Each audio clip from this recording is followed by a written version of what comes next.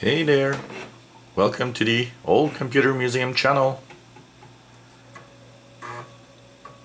And this is a real machine, an Amiga 500, and the game is Red Storm Rising.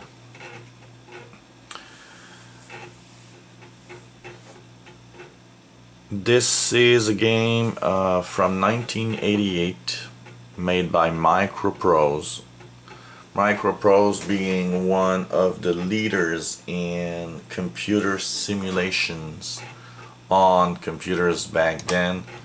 All the great simulation of helicopters, combat helicopters, submarines and planes, and so many simulations that came out.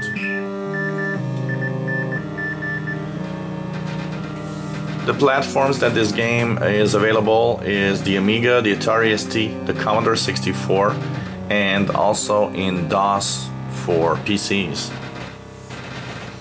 It's a simulation game, single player, and basically Red Storm Rising is a simulation video game based on Tom Clancy's novel Red Storm Rising.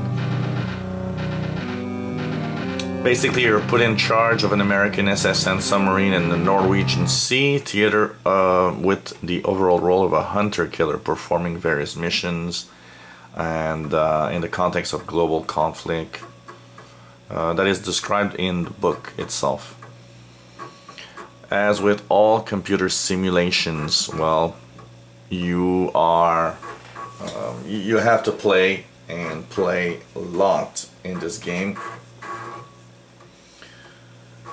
because it's something that you learn. You cannot play a computer simulation like this in an hour. You really have to take the time to learn all the functions. Of course, being a simulation strategy game, you can save your game anywhere and recall that same game on a save disk later on to continue. And for the purpose here, we start a new game, and basically you have 4 different timelines starting in the early 80s. So you switch to whatever timeline you want to have, from 1984 Russian submarine to 1996 Russia's Northern Fleet grows very large. And so you have 4 types of timelines and simulations here, and then you have the choice of your submarine you choose. Here is the identification. This was very popular back then. It's a way of preventing copy of games, and basically you choose something and you have to answer according to the manual, the instruction manual that comes with your game. So if you don't have the instruction manual, you can't continue. This game has been cracked, so you don't really need it.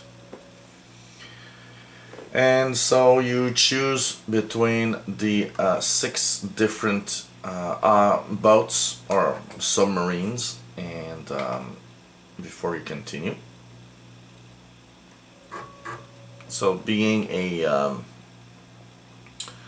simulation, lots of little questions to answer before. As you see here, there's introductory, which says beginners are urged to select this option, because that's the option where you learn how to actually work the submarine, and the different controls and radar and torpedoes.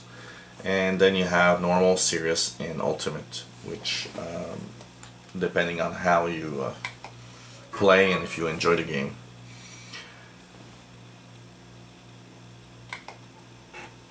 Basically, graphics are to a minimum, though there are some graphics.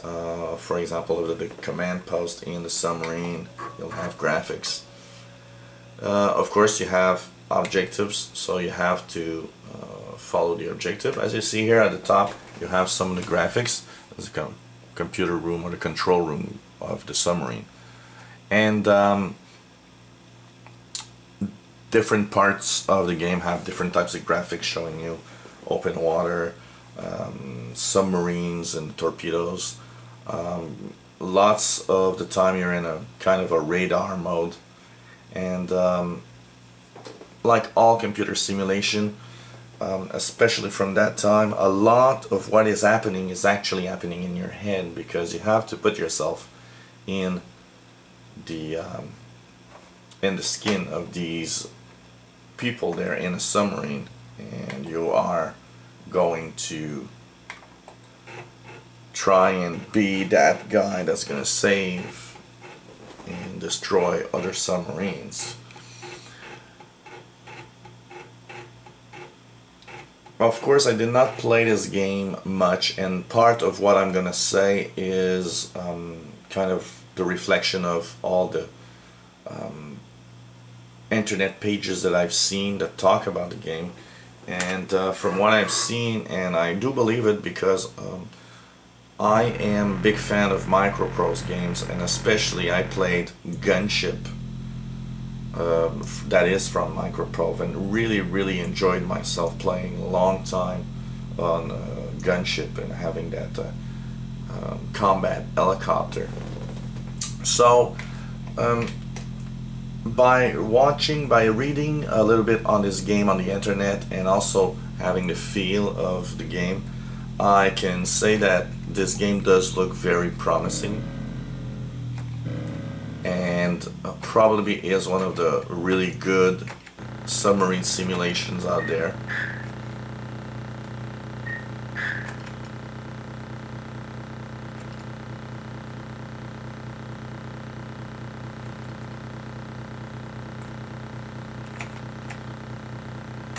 What is particularly hard on this game is, of course, to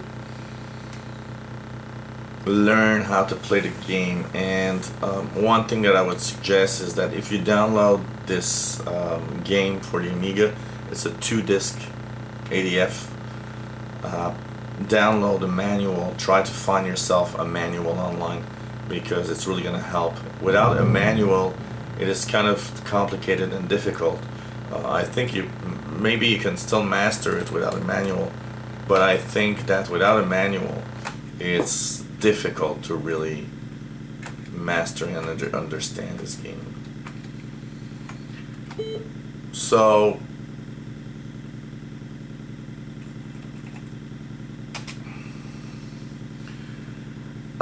based on what I've seen on the internet, I'll give it a score of 7.5 out of 10, because most people that played this game actually really enjoyed it a lot.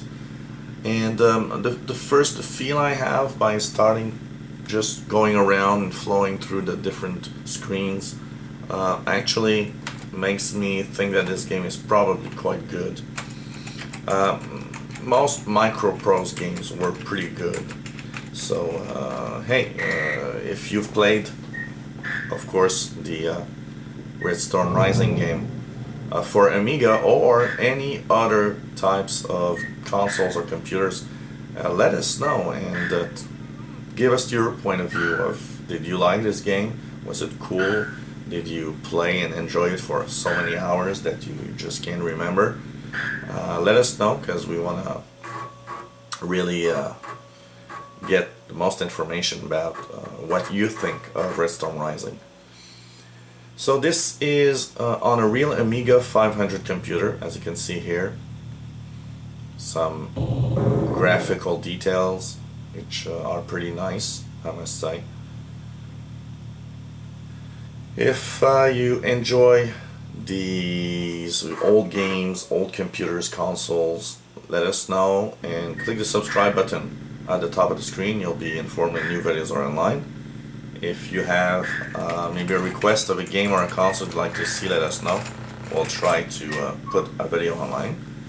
And hey, take a look at all the other games, consoles and games we have. Real machines like the Amiga 500, the Atari ST, emulation Commodore 64, Super Nintendo, Sega Genesis, Atari 2600 VCS, and lots more coming up, so stay tuned to our channel, and hope you come back to the Old Computer Museum channel. So this was Red Storm Rising for the Amiga 500. Bye bye.